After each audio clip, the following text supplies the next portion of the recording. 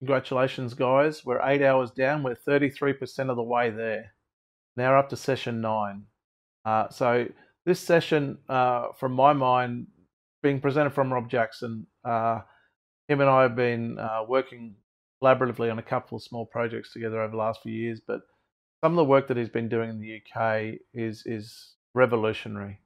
And the way in which he's been performing information management tasks under ISO 19650 and assisting government agencies and large asset owners to deliver assets successfully in line with the requirements that the UK government stipulated and mandated from 2015.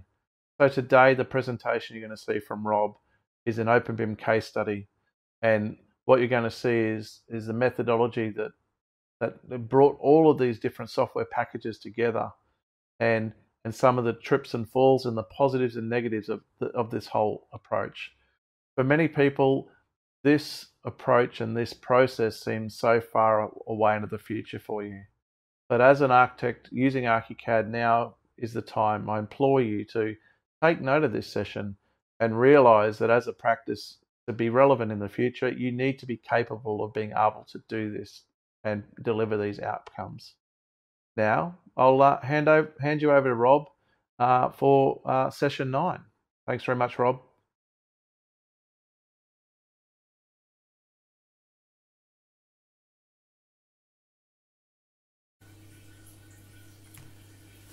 Welcome to session 9 of Archi Intensive. This presentation is an openBIM case study looking at the research and development project delivered using ISO 19650 for the Department for Education.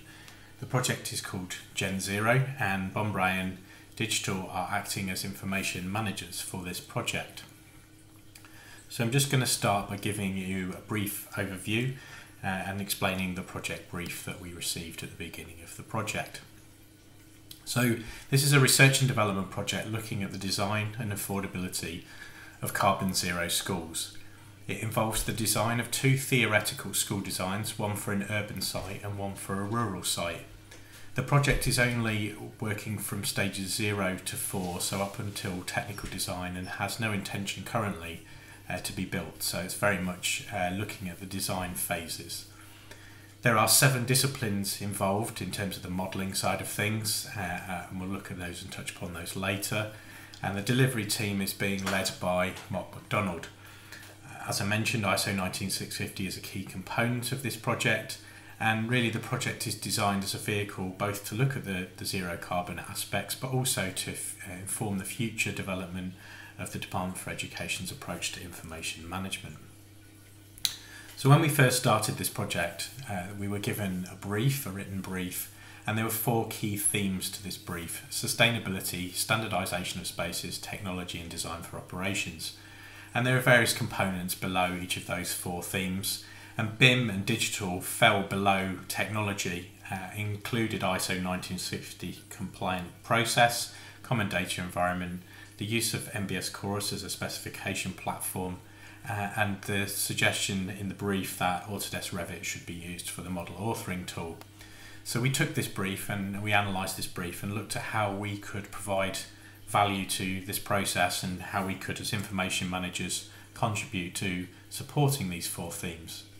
And what we came to the conclusion was that we needed to imagine the brief and look at how we sort of restructure it without necessarily changing the approach fundamentally, but we took the information management aspect, the ISO 19650 compliance, and moved it almost in its own section, and really to cover really all the 4 themes that exist within the project. And then we looked at those 4 themes and started to look at aspects that we could contribute to, and those are listed here. Some of them moved around from where they were, so the operations and maintenance information was originally under sustainability, but we put that on design for operations. And fundamentally with this approach, we wanted to take an openBIM approach, and this is before the designers became involved in the project, because we didn't want to limit those consultants who ultimately were appointed to deliver this. So I'm just going to go through the 5 sections now, the 4 themes plus the information management. I'll start with information management. So part of the reason we were asked to be involved is because we've been delivering ISO 19650 projects for pretty much since the last time, or sorry, since it came out in December 2018. And so we apply this process to all of our projects, and the DFE wanted to apply this to this particular project. So we've tried to stick as rigorously to this process as we can. This diagram is actually available on our blog if anyone wants to look at it later. So initially our appointment was directly with the Department for Education, helping write their requirements. We had a very short commission to do that, and then we were appointed by McDonald as the lead appointed party to deliver the project. Although contractually we are under McDonald, it's fair to say that we have a fairly open relationship in terms of talking to the Department for Education and MOTS, so it's very much a three-way conversation. And of course then our relationship with the designers below that and the other information authors. In a bit more detail, my role is the information manager on the project, and I'm working directly with the DFE's BIM implementation manager, who specialises in the BIM side of things for the DFE, and also the project managers on the project. So we have those kind of two connections, but also directly with the DFE's own project manager, and behind them the DFE themselves. And some of this process has involved direct conversation with their various team members. I'm supported by another colleague who has a specialist interest in delivery of Autodesk Revit, and together we are working with the designers to deliver this project. So the first thing really was developing the exchange information requirements. Now, whilst this presentation involves a lot of technology, the technology is really the vehicle for delivering the information. So we came up with this concept a while ago called the Information Hub, and it's constantly evolving and developing, and we're seeing testing it on how it works on projects, but all of our projects are kind of delivered like this. And it involves three technology solutions, which I'll sort of briefly explain how this fits into this project. So the first of these is where we document our information management resources. What traditionally would have been Word, PDF documents, we have replaced by a cloud-based platform. And this platform is set up to follow the ISO 19650 process. In fact, this screenshot is the latest sort of working version of our information hub, and we're almost becoming more faithful to the standard as we can. So this is actually on a platform called Notion, but the platform doesn't really matter. You could use other platforms to do this process. It's more about the thinking that goes behind this. So we built this specific platform for the Gen 0 project. This was a slightly earlier version that we developed and worked up, and it works across different platforms, so from desktop to mobile, and also can be saved out as traditional formats such as PDF. And this was important even when selecting the platform, to consider how these resources, as they're known under the ISO rather than documents, but can be saved out as traditional documents for including in contract where they need to be. So whilst we discourage the use and the saving of PDFs, the platform does support that. So as part of this work, we worked with the DFE to develop a number of documents, and probably these are the four, I guess, key ones. So the project information standard, which covers all of the standards from file naming and layering and so on, through to the project information production methods and procedures. So that's about the process that we're actually going to deliver the information. Critically, the EIR, the exchange information requirements, which sets out the detailed requirement of what's required, and then supporting reference information and shared resources. As I said, there are more than this, but those are kind of probably the four key ones that support this project. Behind that though, what we came to the conclusion over the number of years is that using Excel, for example, documents is fine, but up to a point, but it doesn't give you robust data. So we use a database to sit behind this, and part of this database is then embedded within the Information Hub concept, so within Notion, and this supports the development of the EIR and various other resources that we've delivered for this project. So it's not just one database, it's a series of databases. Some of them are complex, some of them are fairly simple in how they're set up. But the important thing is that most of these databases are built around standards. So whether it's ISO 19650 as a process, or in the UK the particular annex, the national annex, but also IFC ISO 16739 is a critical part of what we deliver. This allows us to build these projects not just for Gen 0, but ultimately use these for other projects as well. So this is just some examples of the database, and you can see here that this database is set up around the IFC entities and data associated to those. Because it's a database, things can be connected, and you can make sure much more rigorously that the data is consistent and of high quality. Behind this are the things like naming conventions. So the naming conventions are all set out for the naming of object types and object occurrences against the IFC schema, and again all of this flows through into the actual information delivery, but this is part of the exchange information requirements. Even so further, we go into the detail of documenting these against the IFC standard, so you can see these light blue boxes are actually linked within the database, and again this gives us the rigidity of what we're producing and makes sure that we can ultimately deliver this information through the delivery process. The third component of our information hub currently is a set of process diagrams. This is using a piece of software called Whimsical. As I mentioned before, you could change this for another solution, but it's quite a nice cloud-based solution for developing a number of different diagrams and processes and so on. And again, this is embedded within our information hub. So that's a little bit about the EIR, and now to talk about the sort of planning side in terms of delivering that. So part of the EIR was to not just document BIM and to document data that was required, but to document all the information that's required for a project. So everything from reports, schedules, certificates, and so on. Now, of course, this project is primarily focused on the first stages 2, 3, and 4. And we went through existing documents, the employer's requirements that exist for the DFE, and transposed those onto the project. Interestingly, the project manager did a very similar exercise in parallel to us, and we eventually joined up, and it's probably a lesson learned that we probably should have talked a little bit earlier about who was doing this, but as information managers, this is critical to making sure we deliver what we need. As part of this process, we developed a classification, a bit of a homemade classification. I won't go into the reasons for that, but we created this classification where every piece of information had a clear tag. So in here, 38 1 to 100 floor plans is the critical piece of data here. And then we start to go through the delivery process. So the model authors, or the information authors I should say, and this isn't just model authors, anybody producing information, will set out their delivery process, and part of that is to classify that information against that exchange information requirement. So here you can see a drop down menu and choosing those values to make sure that the information is reporting against the EIR. Then from there, that task information delivery plan is then put into a cloud-based solution. Again, this is the database that sits behind it, which is Airtable.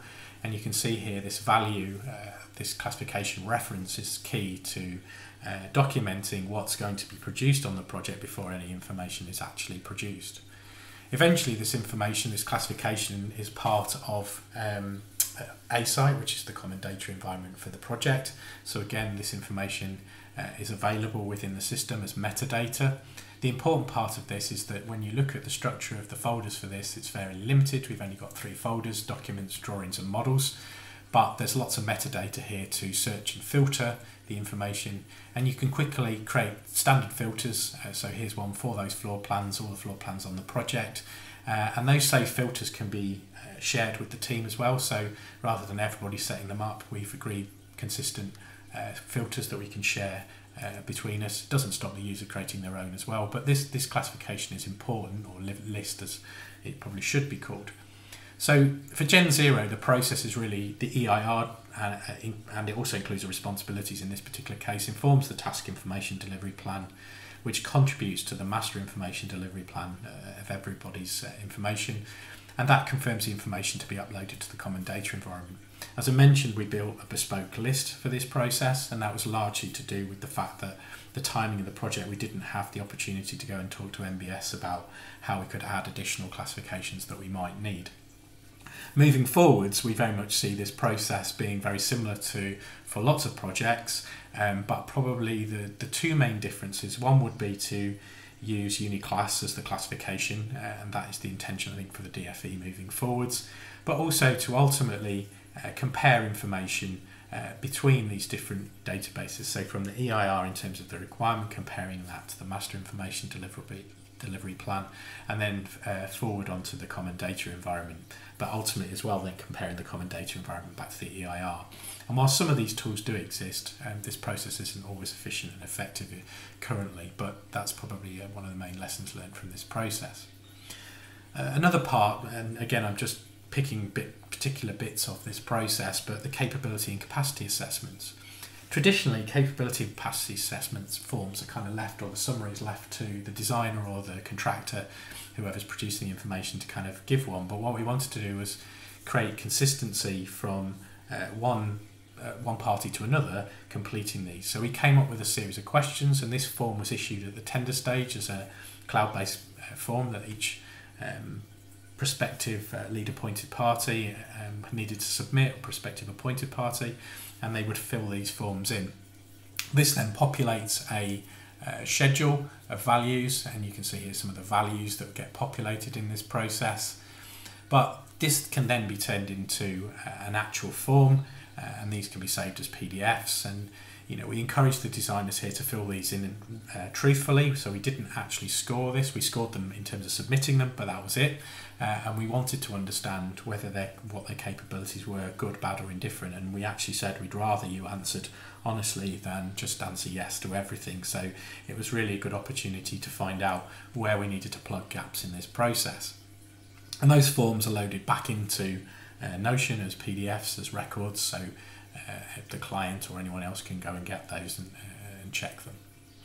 And with this data, we can also visualize some of this data, and this is fairly simple and to some degree crude process, but it kind of gives you a visual understanding across the whole team of where some of those gaps are. So, obviously all the green ones, positive yes, and some of the red ones we need to go and investigate and perhaps support those designers through the project. And again, this information is embedded directly back within the Information Hub concept. Moving on to the second component of the brief, which is around technology. Some of these things might overlap with some of what I've talked about before. Start with a common data environment. So I guess as an information manager, probably our preferred solution is A-Site, and on this particular project the DFE had procured A-Site just purely for the project to test this, and we kind of had learned lessons from previous projects with the likes of the University of Cambridge, and we applied some of that application right at the beginning of the project and worked with the DFE, Mark McDonald and A-Site to set this process up. A lot of this relies on metadata. The beauty of that is it largely prevents authors from putting in incorrect values and provides a really robust process. And as I mentioned before, it's a very simple folder structure set up for this project. All of this, of course, aligns with the ISO 19650 process. Now, because this is only a design-led project, some of the workflows in this were fairly simple, and we didn't want to make them complex. We wanted to make the process work for the project. So we set about with A-Site and the DFE and MOTS, working through this process and keeping this as simple as we could in order to allow the designers to share information and not be stuck in workflows, and that was important. So this has been pretty effective in terms of how it's worked for the projects. Models, of course, is an important part of this process, and this is just a quick screenshot of the two federated models, so one for the rural site and one for the urban site, and these are constantly evolving at the moment.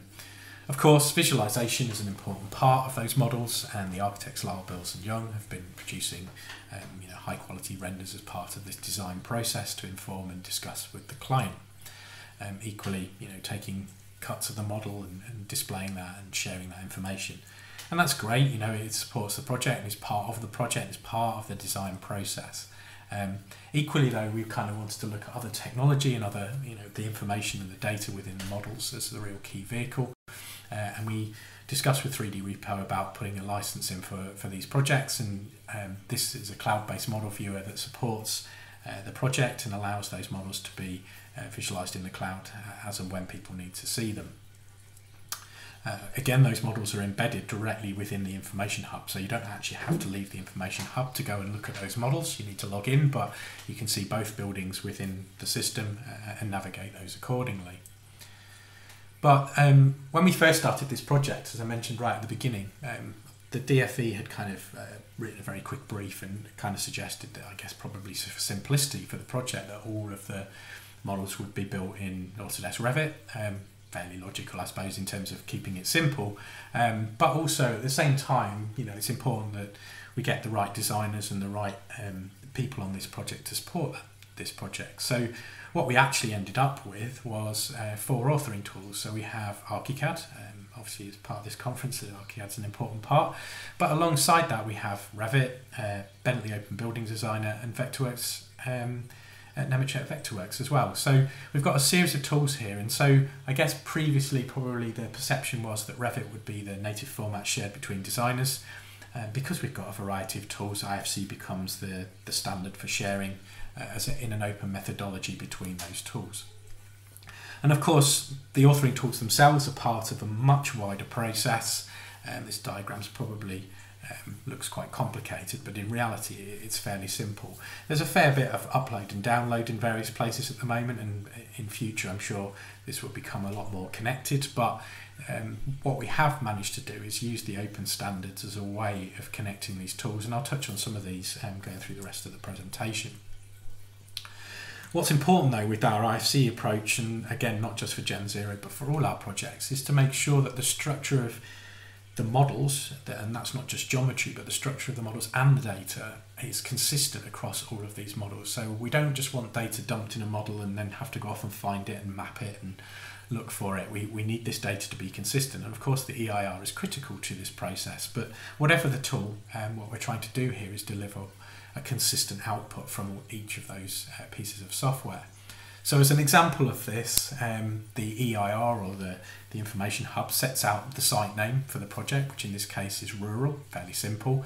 And we've delivered that piece of data across all of those 7 discipline models on both projects, so 14 models, and making sure this data is consistent. That's one very simple example, but of course we're trying to make this every level of the IFC model will be consistent and make sure that we ultimately deliver what we've set out in the Information Hub. Of course, we're dealing with lots and lots of data, and lots of it is complex, and we need to look through the model and try and assess this information and make sure that we're delivering what we set out to deliver.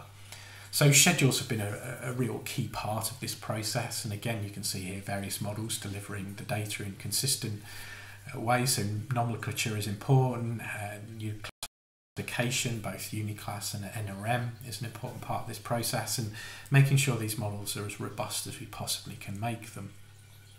But alongside kind of looking through schedules, there are automated rules as well.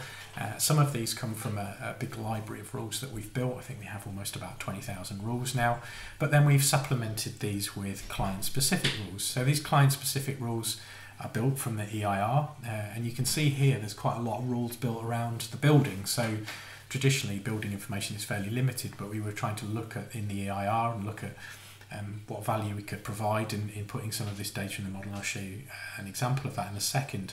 But this is checking data exists, it's checking it's from value lists, and we still do manual checks on top of this to make sure that we're delivering what the EIR set out to deliver. Another requirement of the project set out early on was the use of MBS Chorus as a specification tool. Now, through this process, we looked at the process, and originally, I guess, on the left-hand side is what the DFE, and to some degree ourselves probably imagined, is that the individual models would link to Chorus, and also the federated models would link to a single Chorus account. What we've actually ended up in reality is with a series of Chorus accounts, because they're kind of company accounts, and currently MBS don't offer a project license of Chorus, which desperately I think would be an improvement on what they can offer. So there are individuals, and it's not the end of the world, you can still go and find the specification. But we also talked to some of the consultants who felt that Chorus perhaps wasn't either cost effective for what they do, or didn't deliver the information that they wanted to set out. In some cases, like for example catering has a fairly simple requirement to deliver this. So we actually built a solution directly within our Information Hub to support that, no cost to the designer. So we allowed and thought outside the box on this particular project. And what that means is that with all of these models, whether it's the IFC themselves or when you brought those into federated models, so here's an example of the URL from BIM Collab Zoom and also from Celebri. It doesn't really matter, you could go and federate it in other tools like Revisto or Autodesk tools, it doesn't really matter. But this URL takes you directly to Notion, directly to our information hub to find the specification. And of course this can support quantification and understanding and other things around that the specification supports. The third part of the brief was around standardization of spaces. So we looked really hard about the spatial information that the DFE currently looks at and collects, and they have a particular process which they refer to as the area data sheets, probably more historically referred to as room data sheets, and in IFC terms I'd probably rather call them space data sheets because that's actually what they're collecting. So the part of this process was to go through their requirements and document all of this in our database and set out what was required for the project and of course when it was required and the technical information behind that. At the same time, we wanted to use Uniclass as the classification system to drive a lot of this, but we, as part of this project, we looked at how Uniclass mapped to the current DFE's processes, and some of it worked quite well, some of it had some holes, and some of it had some questions. So we quickly came to the conclusion for the project that we probably needed to use the DFE's classification, but we would start a conversation with MBS about how this could be updated, and recently MBS have been working with the DFE and published updates so that this classification can align fully and be defined across projects. Of course, we want to make sure that the EIR around the spatial information is specific to what the DFE does and not just kind of use generic templates. So it's really important that EIRs are tailored to the client. So again, we look through the DFE's current processes and put that onto the project. And what that's allowed us to do then is take the data that's been produced by the model authors and visualize that data. So this is the ADS codes or area data sheet codes that the DFE used, and you can see down on the left hand side all of the codes, but they're actually also colored up as they appear in the schedule of accommodation, and you can see here how they appear within the model. But you can quite quickly go and select any of these and filter that to find information. So here you can find out where in the building all the classrooms are, and that might inform how you develop the design in terms of rationalising that approach. Equally, you can look at all of the offices together, and you can look at any of this information and cut and dice it however you want to. Equally, you can use schedules within, in this case within Celebri, to filter that information and see how many of these particular pieces or spaces in the model you've got, and again you can colour those up in 3 dimensions.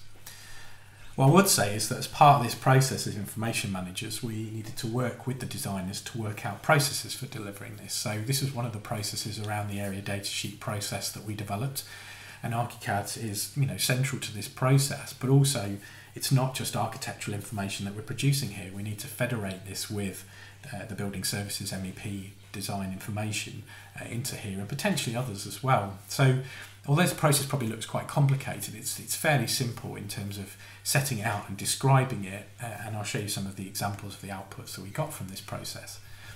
So obviously the information for the project isn't produced by us, it is produced by other people. Our role is to help and support the designers to provide what the DFE wants on this particular project.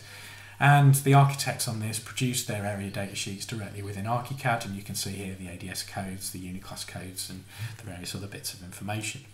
But they also created data within their model that needed to be filled out by other people. So this is linked in the model, this is created as data, then exported and effectively as Excel, and then brought back into Archicad in order that it can be federated into the IFC file and provided as a single set of deliverables. We don't want architectural spaces and M&E spaces, we only want a set of architectural spaces within the model.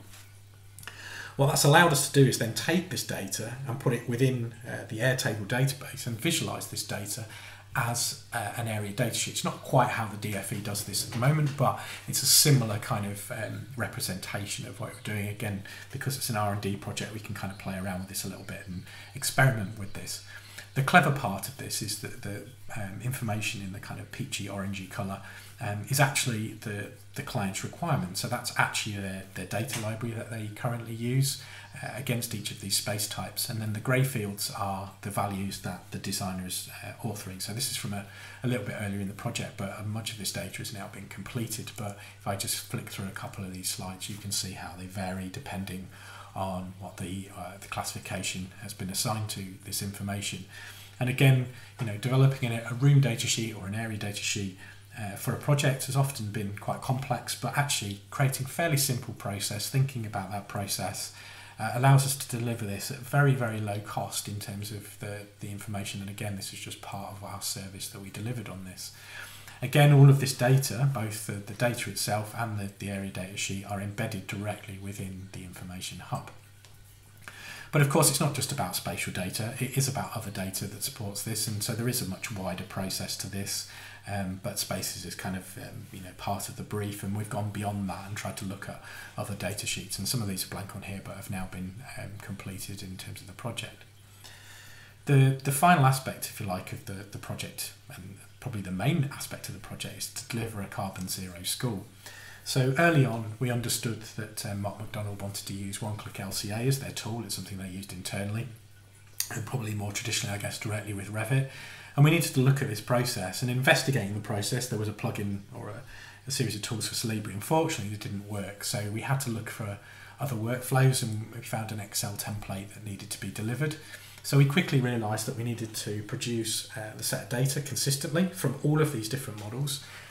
Although you could probably do it individually, we wanted to be the guardian of the quality of the information that we were producing, and doing that in Celebri, to produce an Excel output to ultimately import that into one-click LCA. As part of this process, we had to do a fair amount of complexity in making the data work from the various models, not because the models were wrong, but we didn't want to add more requirements into each of the authors and give them lots of work when we could probably solve this centrally. So mapping, for example, IFC entities to the classification system or the class as it's called in one-click LCA, we could do that without them necessarily needing to put that information in the model. Equally, we could take information from the MBS, so there's 4 pieces of data, and effectively concatenate that data in order to give that information over to Mott MacDonald to do the carbon assessment. And here again, you can just see how this kind of schedule, and it's not loads of fields in order to do it. Most of it is really primarily about quantifying and classifying this information consistently. It wasn't an easy process, and I wouldn't say we perfected it, but we certainly went a long way to solving the workflow with this. And again, this is the example of some of the output that we created through this process. This is across all the models for both buildings, so 14 models, all using IFC as a workflow to create this consistency. And finally, this information is imported into one-click LCA, and you can see here, although it looks a bit crazy, some of where the data ends up within the system that allows Mott MacDonald to do this carbon assessment.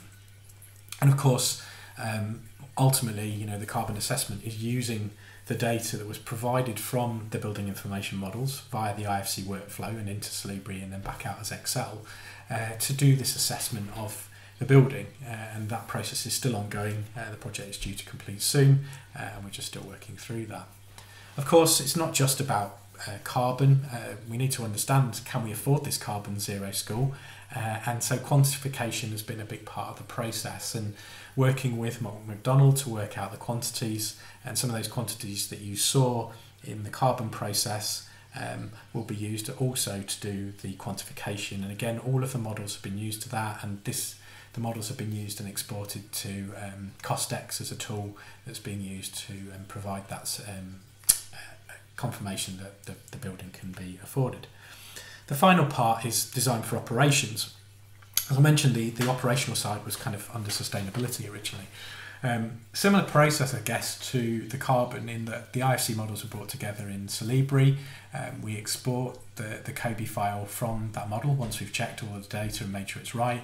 We've also checked the COBie in the free COBie QC reporter.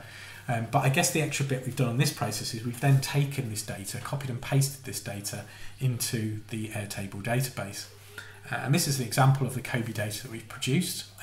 So on the left-hand side, the yellow, orange, sort of purple and green are kind of the typical things that are produced as part of a standard COBie workflow. Probably the minor difference here is that we've used the area datasheet classification as the primary classification rather than using uniclass, but otherwise it's kind of a similar process.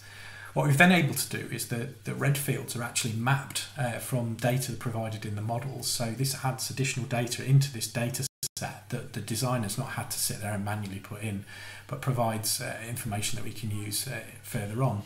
And then on top of that, we've then added additional information, the uniclass classifications, both the space table and the activities, and then added a series of area datasheet information on top of that. So this is what the data looks like in the database, just series of columns, rows and columns, and I've hidden a few fields here, but fundamentally there's a lot of information about the model. But what we can then do with this data is we can then carve it however we want to. So we could look at these spaces by their uniclass codes if we wanted to and see which spaces are part of that. Equally, we could take the DFE's area datasheet and carve it and look at it by that. So we can look at this data in a number of different ways, or we can look at it by their area guidelines categories. So there's different ways once we've got this information into a database to interrogate and look at it and how we can use it. Equally, you can look at this data graphically. We don't have to just look at it in kind of static format, and you can interact with these diagrams as well. It's kind of, I guess, almost like a primitive version of Power BI. And we can take this data and also, like we've done with the space data sheets, turn it into other data sheets. So this is a data sheet purely about the facility. So this contains the project site and building information. Again, all of this was driven by the EIR. And in this particular case, the EIR looked at information that's typically collected by the DFE through their Get Information Schools service website. So we were really trying to replicate that process and collect information during the design and construction process that could be handed over and used further down the line by the DFE.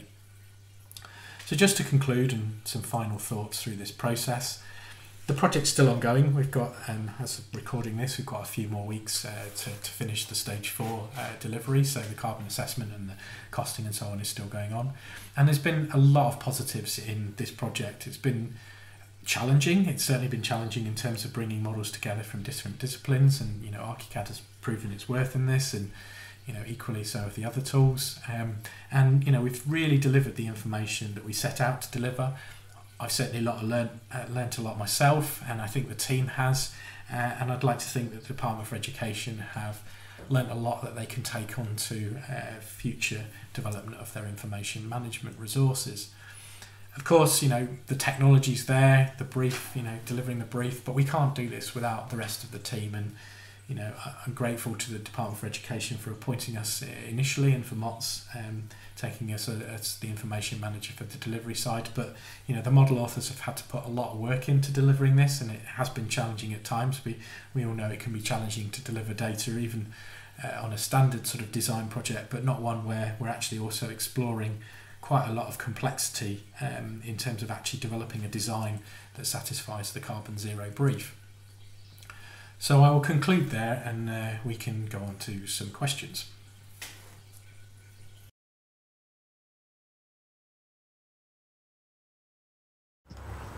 Now, thanks very much for your presentation, Rob. I think the lack of questions might be because of the number of people that are, what can I say, mind blown. The research and development and the energy and effort that you put into the projects throughout the first presentation I saw you do 7 years ago in KCC in 2014. It always kind of blows people's minds, the level of detail that you go to. It must be something about the British and the standards. I don't know. Maybe is it? I don't know. I think it's probably my mind. I think I'm an architect. I'm an architect by training, but I guess I'm a very kind of structured person in how I think and how I want to put stuff together and understand the detail. So my focus is on detail rather than conceptual stuff, and hopefully people can take a little bit away. Just little snippets of ideas just to get you thinking. And that's to me, a presentation shouldn't tell you exactly how to do it. It's more about giving you a little bit of inspiration, maybe taking some things that you think, well, yeah, I could go and investigate that workflow, or maybe think about that. And to me, that's what it's about.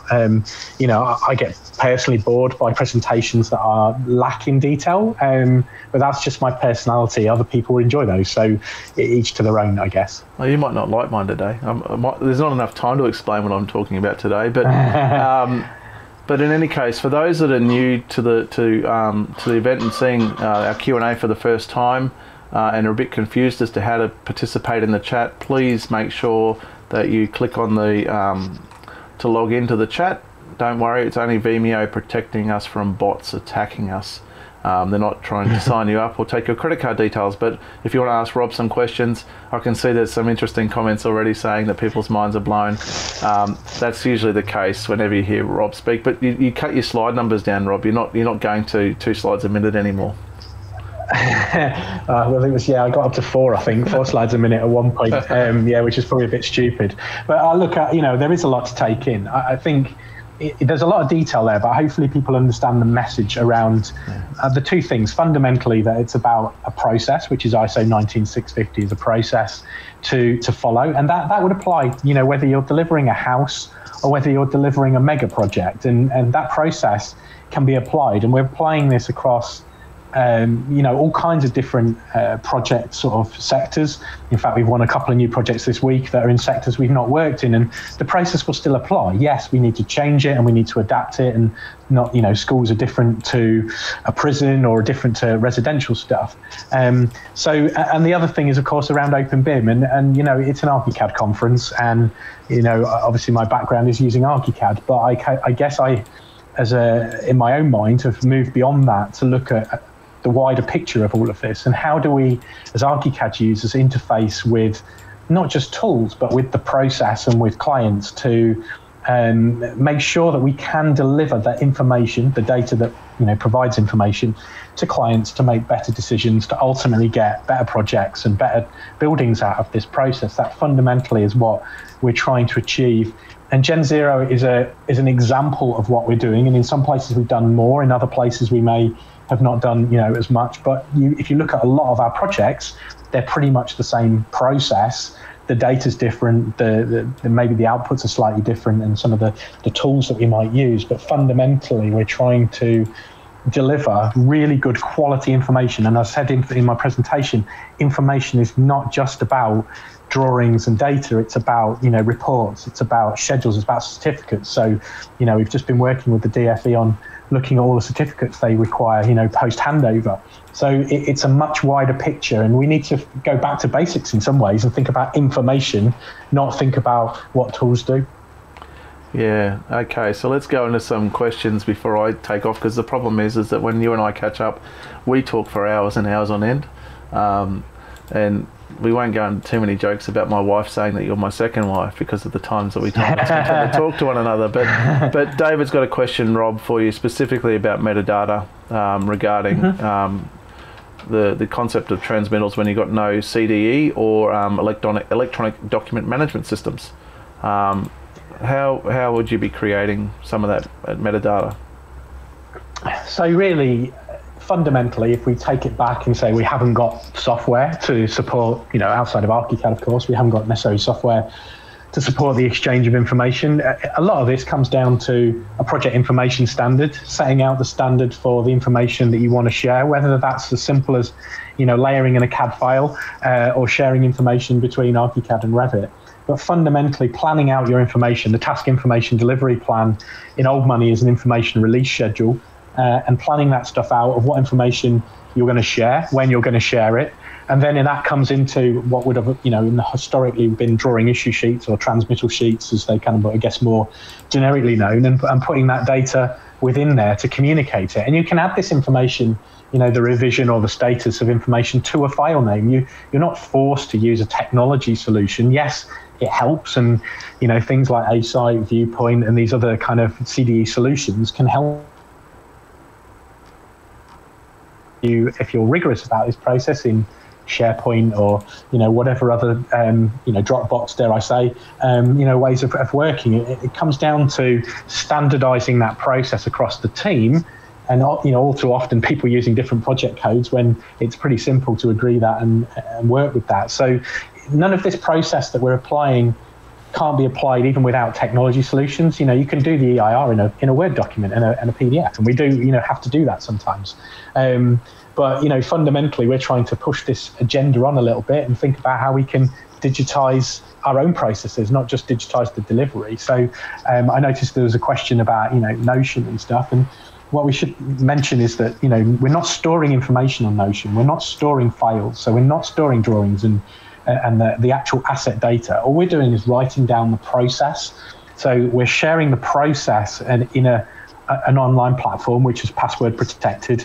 It's been through security approval, because we're not actually sharing data about the building. The only data we're really sharing is project directory, which fundamentally you could go and find details on LinkedIn or people's websites if you wanted to find out their names, and email addresses. That's probably about the only controversial. It's not even controversial.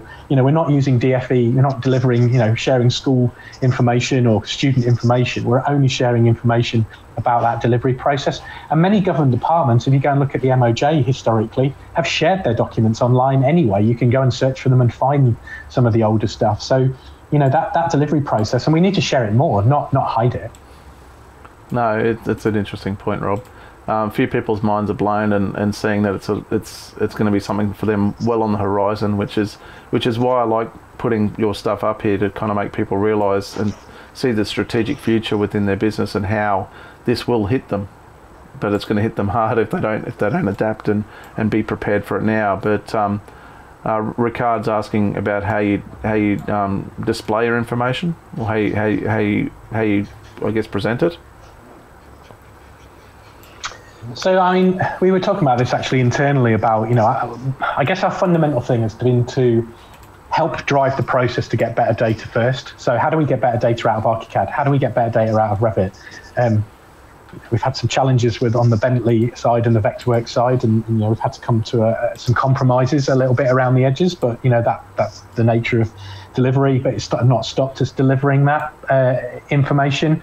And then we've been talking about how do we visualize this stuff. So we've been using Airtable as a way of visualizing the data sheets, for example, and that is obviously part of that process, and that's can be then PDF'd or even just viewed online as a database. So we've been looking at how we can visualize that stuff, and if you probably watch Rosie's presentation later, she'll show you some of the stuff. Pretty sure she'll show you things around Power BI that we've been doing internally as a business. You're looking at things like BIM Collab ultimately, and how you connect that to Power BI, or you could do it with BIM Track, of course, or other solutions. So I think visualizing and sharing that data is probably the next big step of what we want to do and improve. But as I said, a lot of this is embedded in the information hub, so you can go and get all of this, even the models. You can spin around those models in Notion and never have to leave Notion if you didn't want to. No, I really like that how powerful Notion is. Carl's asked a question. Great presentation. It's up there with Lego BIM, so he still doesn't think it's as good as your Lego BIM stuff, mate. I must work harder. I still won't forget when we were sitting at the top of a skyscraper on the Gold Coast, talking about what you should model in Lego in Archicad back in 2015. So it's amazing how time flies. But he wants to know about how much information you're getting from your clients. So working with the Department of Education over in the UK, how open to this collaboration process are they in terms of actually documenting their information requirements, or are you having to kind of hold their hand the whole way? Look, all of these come down to the client and the individuals within that client. You can't just put it down to a single individual. But I think what I have learned probably over the last certainly 18 months, 2 years, is that it's key that there's a person in those organisations who gets it, understands it, and wants to go off and find the information for you. As an information manager, it's not my job to tell you what information a client needs. I can help you, and we do, of course, and we do have clients who have very little knowledge, and yes, we can come along and say, look, this is probably what we think you should be doing. We've got a project at the moment that's about to start where it's a 10-year master plan of little bits of assets, refurbs, people just going and knocking things about. And I've said, look, maybe we don't need to model this stuff. Maybe it's just about the information, better drawings, better records of your information. With the Department for Education, been working with BIM implementation manager, and she's been absolutely fantastic. She is an architect. She understands what we've been dealing with. And we've both had to work together, we're almost speaking weekly, if not daily, and working together to work out what do we need to produce. But it is about her then going and talking to colleagues, us meeting with the colleagues to go through, so health and safety, condition survey, soft landings, all these different aspects. And they've got, obviously it's a big department, different aspects of that department, to work out what information do they need, not just for the asset management, but also during the project. So, what do you want at stage 2? What do you want at stage 3, 4? What do you want in procurement, when the contractor provides their information? And you've got to work through that process. We have been working with the DFE beyond this project to look at further about what they want to do. But it's a long process, and it's not going to be solved, moving towards information management and digitizing information isn't something you just do, pay a consultant and that's it. It's a long-term commitment that the client has to buy into. And some clients already have it. They're already doing it, and they probably don't realise. And the DFE was one. They do have lots of information requirements, and that's why the project was able to do what it was able to do. We only had 10 days on the project to put together the requirements. So we didn't have a lot, so we did have to take a pretty good view of it. But since then, we've been working with them to understand what we would do differently going forwards.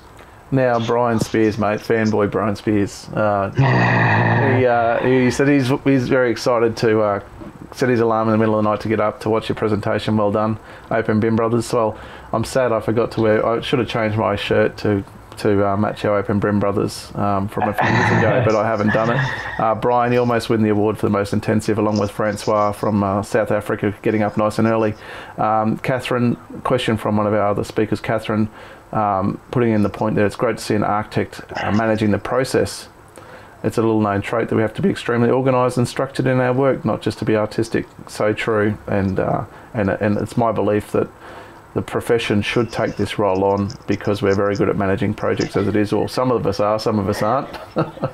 Well, yeah, and I would say, Nathan, historically, and I know you're probably an advocate of not this, but historically, architects have lost power in the project managers have come to the fore and taken a lot of what we as architects originally had, as a profession, and to some degree, this is not just about architects. Anyone can take this process back or take on this process. And for us, it's about an architectural business understanding that there is, this ability to take some of that skill that we know as architects and project delivery and information delivery, and increasing our service accordingly. But it's not just about making money. It's ultimately about helping our own architectural practice as well, deliver more efficiently and effectively, and making happier clients. The thing is because my upbringing in architectural practice has been about a full service architect, so I've learned how to manage projects properly, whereas other architects have let that go and hence lost to project managers, and they'll do the same thing with BIM. There's an opportunity here for us to do that, but that's the case. Matthew talks about the UK being more advanced than other locations, which is a known fact. How have you found private sector clients adapting to this, to information requirements? Are there many private clients in the UK asking for projects to be delivered in accordance with ISO 19650?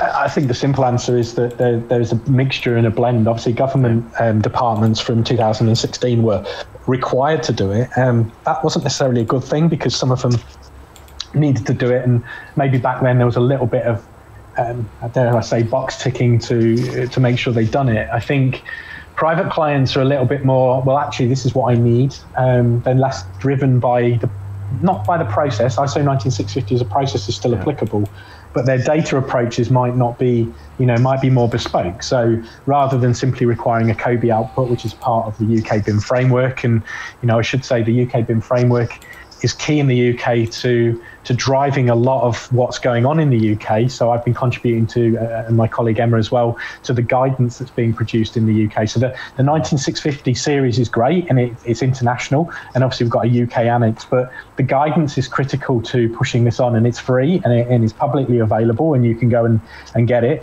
And private clients are taking that and saying, right, I should be following this process. If this is best practice, this is what the industry's saying, then let's adopt it. So, we have clients on both government departments, and I would say government work is a significant amount, but we just won a residential project this week that, is not a government project. Okay, you could argue it's sort of loosely linked, but they're willing, they want to do this. And, at the end of the day, do you want to improve the information you have in your organization to make better decisions?